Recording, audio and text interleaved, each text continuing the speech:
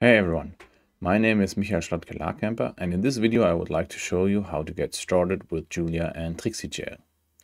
I will show you how you can obtain and install Julia on a Linux machine, get the Trixi package and its dependencies, and even run and visualize your first simulation with Trixi.jl. First of all, we need to get the Julia binaries. Go to www.julialang.org. On the top, you will find the download button. And here are the latest releases available.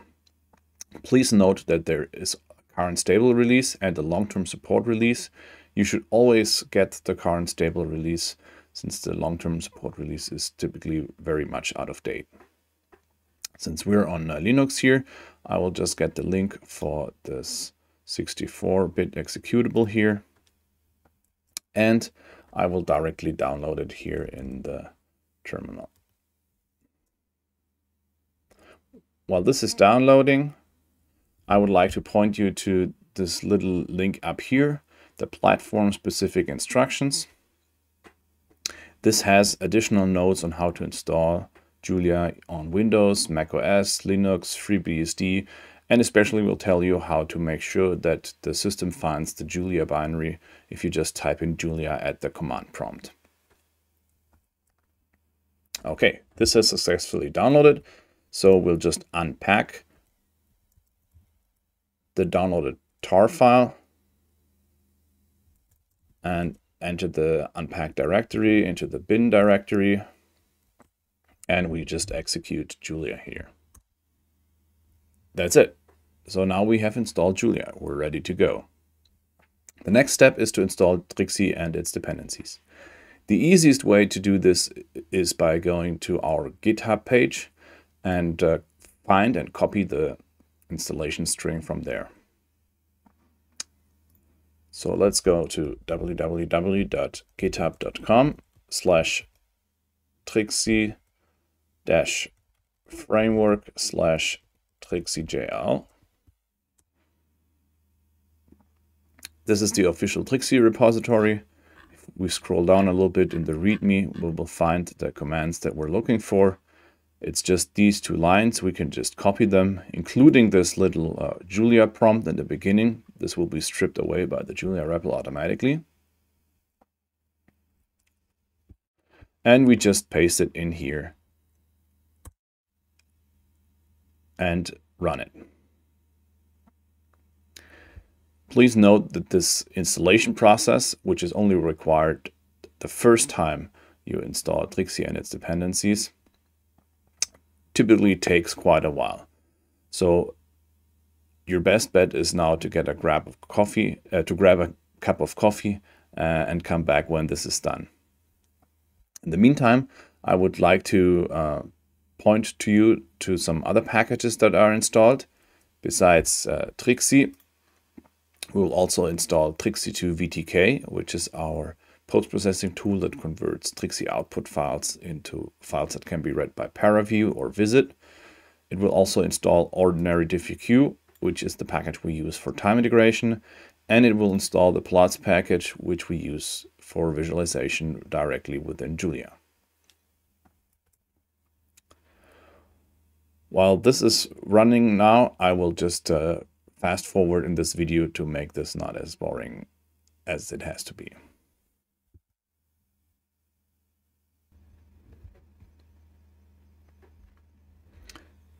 And that's it.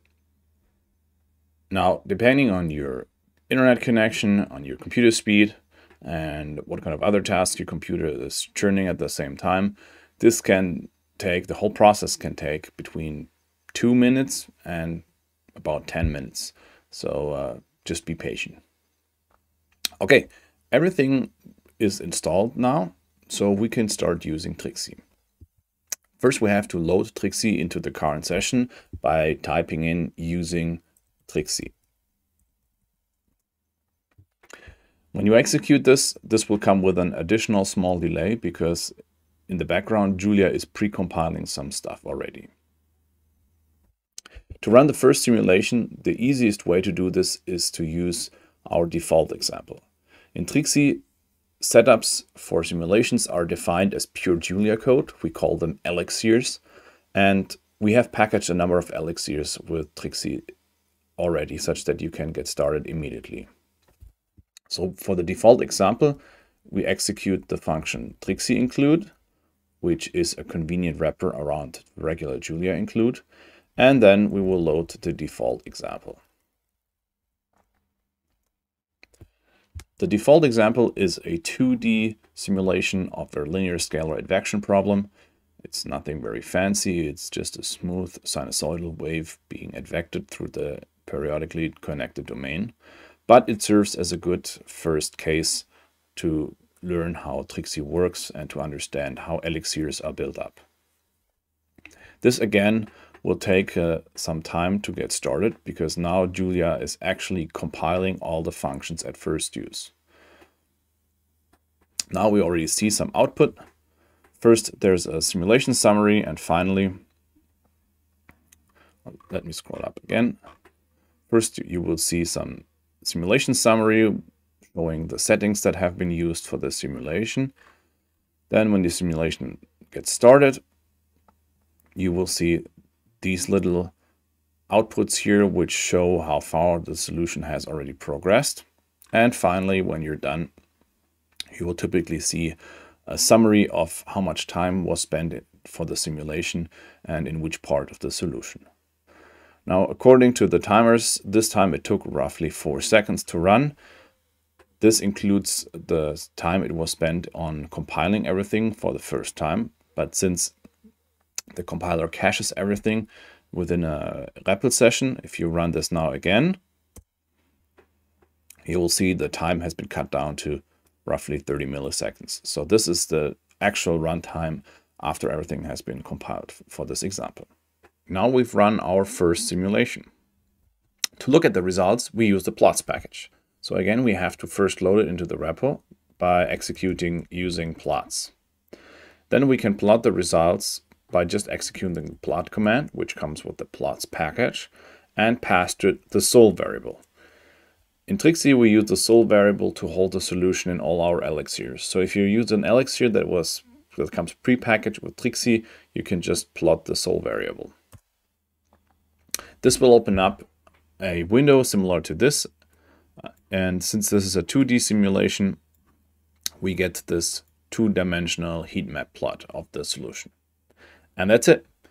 Now you've installed Julia, you've obtained Trixi, you've run a simulation, and you've plotted your first result. If you like to find out more about Trixi.jl, how it works, please go to the GitHub website and have a look at the documentation there. Besides the README file, we also have a Documenter-based documentation page where you can find more information about how to run Trixi, how to visualize results. There are a few tutorials available and some more detailed information on the meshes, on callbacks, and on some of the advanced topics mostly relevant for people who want to develop with Trixi.jl. If you have still further questions, please feel free to open an issue at our Trixi.jl GitHub page or contact us on Trixi Slack. The link for this you will also find on the GitHub webpage up here. Thank you very much and have fun with Trixi.